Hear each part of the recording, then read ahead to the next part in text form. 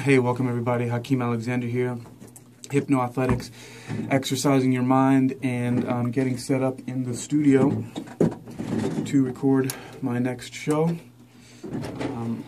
And I just want to get through this really quickly. What I'm about to tell you is just really has to do with I'm learning more and more as I read and listen to materials from a certain organization that I've been talking about before, and something that I've been attempting to reconcile, to put together. And you know what? It would probably even be best actually to read from these books. So for many years I've been studying and researching from things like this, The Science of Getting Rich, and then recently the Zeitgeist Movement defined. I've almost read completely to the end of this book now, and this is very interesting. I found some interesting connections. So let me go to the Zeitgeist Movement defined, and on page 136 it talks about imperial war, rise of the state. So it says, the Neolithic Revolution some 12,000 years ago marked a pivotal turning point for human society as it transitioned us from almost exclusively living off the land, limited to the habitat's natural regeneration, to an accelerating trend of environmental control and resource manipulation. The development of agriculture and the creation of labor-easing tools was the beginning of what can be observed today, where the spectrum of the human capacity to utilize science for the alteration of the world for our advantage appears virtually unlimited.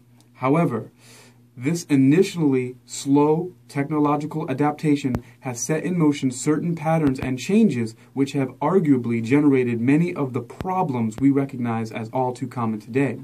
An example would be how imbalance through relative poverty and economic stratification has taken hold as an apparent consequence of this new capacity.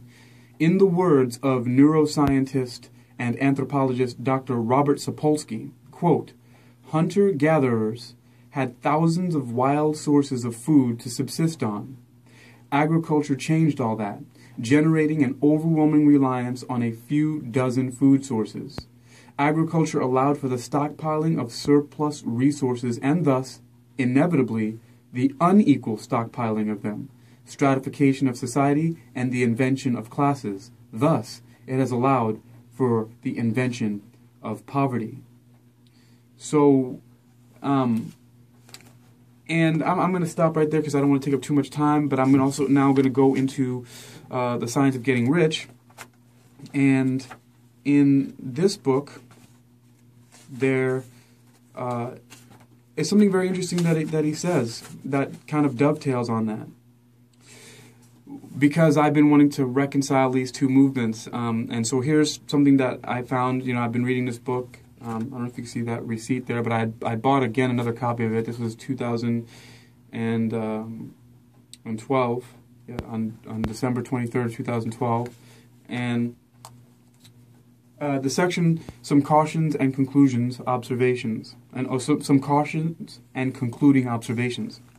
It says, many people will scoff at the idea that there is an exact science of getting rich, holding the impression that the supply of wealth is limited. Indeed, okay, so let me start again. So many people will scoff at the idea that there is an exact science of getting rich, holding the impression that the supply of wealth is limited. They will insist that social and governmental institutions must be changed before even any considerable number of people can acquire a competence. But this is not true. It is true that existing governments keep the masses in poverty, but this is because the masses do not think and act in the certain way. If the masses begin to move forward as suggested in this book, neither governments nor industrial systems can check them. All systems must be modified to accommodate the forward movement. If the people have the advancing mind, have faith that they can become rich, and move forward with the fixed purpose to become rich, nothing can possibly keep them in poverty. Individuals may enter upon the certain way at any time and under any government, and make themselves rich. And when any considerable number of individuals do so under any government, they will cause the system to be so modified as to open the way for others. The more men who get rich on the competitive plane, the worse for others. The more who get rich on the creative plane, the better for others. That's very interesting because that dovetails exactly to what the Zeitgeist Movement is and how these two things are merging. The more people who get rich on the competitive plane, the worse for others. The more people who get rich on the creative plane, the better for others. That sums it up right there. We can all have abundance without taking anything from other people. Bring everybody up to a certain standard of living. And that's where I'm going to leave it off right now.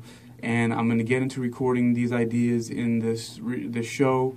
And I'm also going to make a podcast that updates on the last one that I did that was called A Zeitgeist Train of New Thought. So thanks for watching and listening. It's Hakeem Alexander, hypnoathletics.com, exercising your mind.